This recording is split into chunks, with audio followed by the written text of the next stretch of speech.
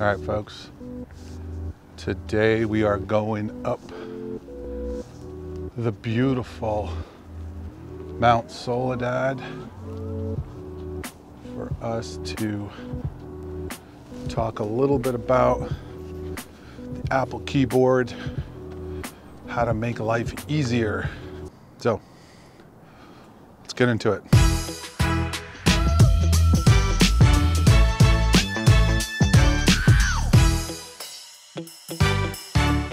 All right, so I'm going to show you what to do with the Apple keyboard. You ever find yourself saying the same things over and over again in an email, in a text message, critical things like your email address, addresses, how are you doing? You want to kind of tailor and customize that. I'm going to show you how to do that. So you're just going to go into your settings. Just go into your settings. Obviously, you know how to do that. Screen share now. Go into your settings, and you're gonna go under, you can search for it if you got too much stuff going on.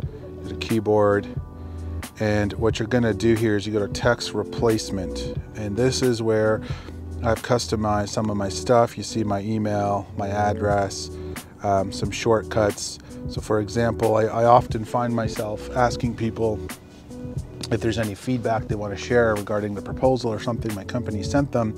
So I do like a little AF, and you can see any feedback you can share with me. That just saved me, 10 seconds or whatever.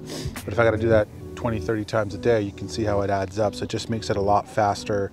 I also have stuff like my happy week phrase, HW. Says, hope you're having a good week, and this email finds you well. How are things coming along at your end? So I can kind of use these, which I do, my Zoom bridges, and you get the point. But that's a really great way to shorten your cycles, right? Because that's what it's all about, is shortening your cycles, so you can be more efficient at working remotely. I will leave you with this absolutely stunning, gorgeous view.